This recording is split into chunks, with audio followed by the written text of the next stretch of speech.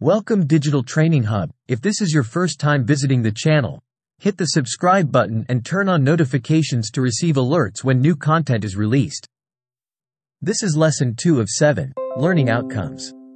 By the end of the lesson, learners should be able to apply security measures to data, hardware, and software in an automated environment. Learning Activities 1. Classify data security and privacy, confidentiality of data, cloud computing, in accordance with the prevailing technology. Special instructions. Computer software and hardware to be provided activities may be carried out in groups or individually. Learning Activities 2. Apply security threats, cyber terrorism, hacking, and control measures, countermeasures against cyber terrorism, risk reduction, risk management, and passwording, by laws governing the protection of ICT. Learning Activities 3. Detect computer threats and crimes. Learning Activities 3. Undertake protection against computer crimes in accordance with laws governing the protection of ICT. Introduction. Data security is certainly a hot topic these days. Controlling access to data helps ensure privacy and is required according to federal agency policies and regulations. Data security is the process of making sure data are available only to those who need to use it for a legitimate purpose. We have found that data security is not very different from other forms of security. The same concepts used to design castles apply to the construction of servers that offer access to a corporate database. The details are different, and the technical pieces are quite different, but the same approaches, rules, and lessons apply. Below are some important maxims to keep in mind. Most of them have stood the test of time for thousands of years. There is no such thing as absolute security. We can raise the attacker's cost of breaching our data security to a very high level, but guarantees are not possible. Data security is always a question of economics. What is the value of what you are protecting? How much time, effort, and money are your opponents willing to spend to get through your defenses? An attacker doesn't go through security, but around it. Their goal is to find and exploit the weakest link. Don't underestimate the value of your asset. Often common everyday data is underestimated. Mundane data can be very important. Definition of key terms. Data security. This is the process of making sure data is available only to those who need it for a legitimate purpose. Data. This is the information that has been translated into a form that is efficient for movement or processing. Data privacy, information privacy. It is the aspect of information technology that deals with the ability of an organization or individual to determine what data in a computer system can be shared with third parties. Security threats. This is the process of an illegal entity gaining access to a company's data or information. Control measures. This is any measure taken to eliminate or reduce the risk of security threats. Cybercriminals. These are illegal users who use many different methods to lure you into parting with your confidential personal or business information. Data security and privacy are classified in accordance with the prevailing technology. As discussed earlier, data security is the process of making sure data is available only to those who need to use it for legitimate use. Data security privacy, on the other hand, is the aspect of information technology that deals with the ability of an organization or individual to determine what data in a computer system can be shared with third parties. As more of our daily lives go online and the data we share is used in new and innovative ways, privacy and security have become important trust and reputation issues.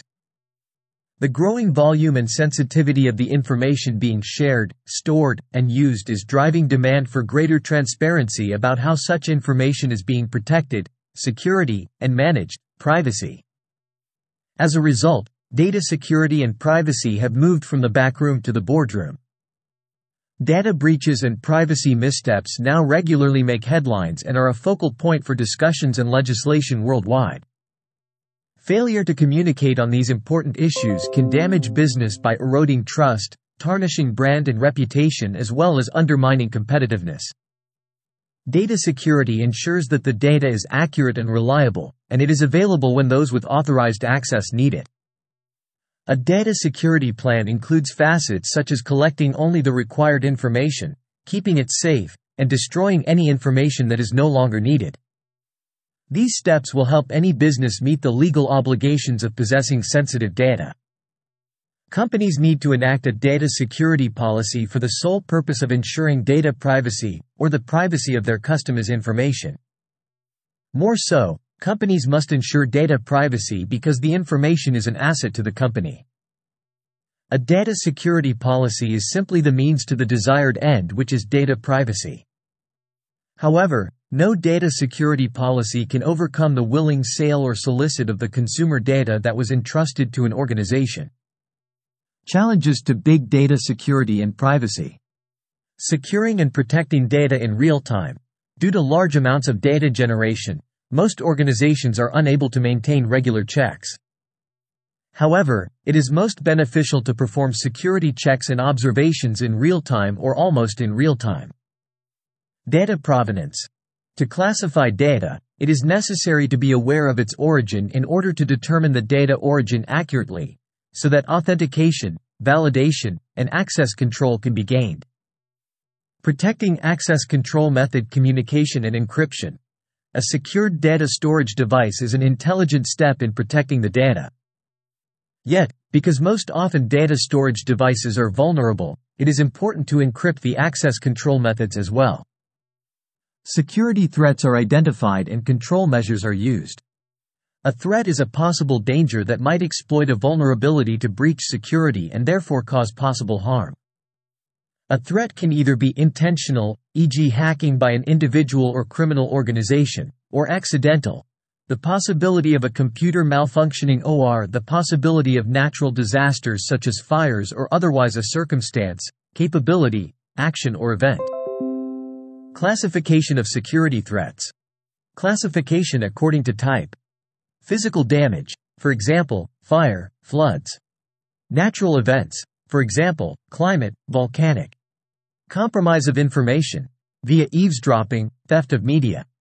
Technical failures, for example, equipment and software. Compromise of functions and errors in use, abuse of rights. Classification according to origin. Deliberate. Aiming at information assets, e.g. spying, illegal processing of data. Accidental, for example, equipment failure or software failure. Environmental, for example, natural events and loss of power supply. Negligence. Known but neglected factors compromising the network's safety and sustainability. Categories of the risk of security threats. Damage. How bad would an attack be? Reproducibility. How easy it is to reproduce the attack. Exploitability. How much work is it to launch the attack? Affected users. How many users will be impacted? Discoverability. How easy it is to discover the threat. Countermeasures to a security threat. A countermeasure is an action, device, procedure or technique that reduces a threat, a vulnerability, or an attack by eliminating or preventing it, by minimizing the harm it can cause, or by discovering and reporting it so that corrective action can be taken. Countermeasures against physical attacks. If a potential malicious actor has physical access to a computer system, they have a greater chance of inflicting harm upon it. We can use the following countermeasures. Electronic destruction devices. Devices such as USB killers may be used to damage or render completely unusable anything with a connection to the motherboard of a computer. Without paper destruction, these devices may result in the destruction of ports and anything physically connected to the device attacked, e.g. monitors. Hard drives and storage. If the data of a storage device is in use and must be secured, one can use encryption to encrypt the content of a storage device or even encrypt the whole storage device. The device can be unlocked by a password, biometric authentication, a network interchange or any combination thereof. The process of adding physical barriers to the storage device is not to be neglected. Locked cases or physically hidden drives with a limited number of personnel with knowledge and access to the keys or locations may prove to be a good first line against physical theft. Computer threats and crimes are detected. Cybercriminals may use many different ethos to lure you into parting with your confidential information. Malware. Malicious software may be described as a variety of forms of hostile, intrusive, or annoying software or program code. Malware could be computer viruses, worms, Trojan horses, dishonest spyware, and malicious rootkits. Here is a quick explanation of some of the common computer threats you may come across. Computer viruses. This is a small piece of software that can spread from one infected computer to another. The virus could corrupt, steal or delete data in your computer, or even erase everything on your hard drive. Trojan horse. Users can infect their computers with this software simply by downloading an application they thought was legitimate but was infected or malicious. Once in your computer, it can do anything from recording your passwords by logging keystrokes to hijacking your webcam so as to watch and record your every move. Malicious spyware. It is used to describe a Trojan application that was created by cybercriminals to spy on their victims.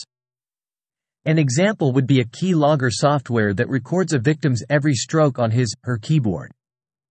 The recorded information is periodically sent back to the originating cybercriminal over the internet. Computer worm. This is a software program that can copy itself from one computer to another without human interaction. A worm can send copies of itself to every contact in your email address book and then send itself to all the contacts in your contact address book. Spam. In the security context, it is primarily used to describe unwanted messages in your email box. Spam is a nuisance as it can clutter your mailbox as well as take up space on your mail server. However, spam messages can contain links that when clicked could go to a website that installs malicious software onto your computer. Pursuing. Pursuing scams are fraudulent attempts by cybercriminals to obtain private information. Pursuing scams often appear in the guise of email messages designed to appear as though they are from legitimate sources. Rootkit. This is a collection of tools that are used to obtain administrator-level access to a computer or a network of computers. A rootkit could be installed on a computer by a cybercriminal exploiting a vulnerability or security hole in a legitimate application on your PC and may contain spyware that monitors and records keystrokes. These are perhaps the most common computer threats and crimes you will encounter that describe methods cybercriminals use to access data, computer hardware and software. Methods to protect yourself from computer crimes using strong passwords. Don't repeat your passwords on different data and software. Change your passwords regularly. Make them complex. That means using a combination of at least 10 letters, numbers, and symbols. Keep your software updated. This is especially important with your operating systems and internet security systems. Cybercriminals often use known exploits in your software to gain access to your system. Patching those exploits and flaws can make it less likely that you will become a cybercriminal target. Strengthen your network. It is a good idea to start with strong encryption as well as a virtual private network. A VPN will encrypt all traffic leaving your devices until it arrives to their destination. Keep up to date on major security breaches. If your data has been impacted by a security threat, find out what information the hackers accessed and change your passwords immediately. Know that identity theft can happen anywhere. It is important to protect your data, for example, by using a VPN when accessing the internet over a public Wi-Fi network. Conclusion.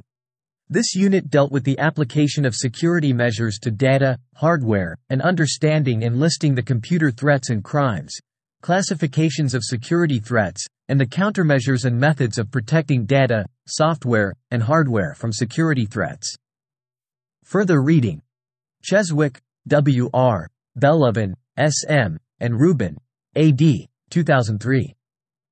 Firewalls and Internet Security, Repelling the Wily Hacker. Addison Wesley Longman Publishing Company, Inc. We have come to the end of the lesson. Links have been provided for further reading. Thank you for watching and listening to this lesson. See you in the next video. If this is your first time visiting the channel, remember to hit the subscribe button and turn on notifications to receive alerts when new content is released.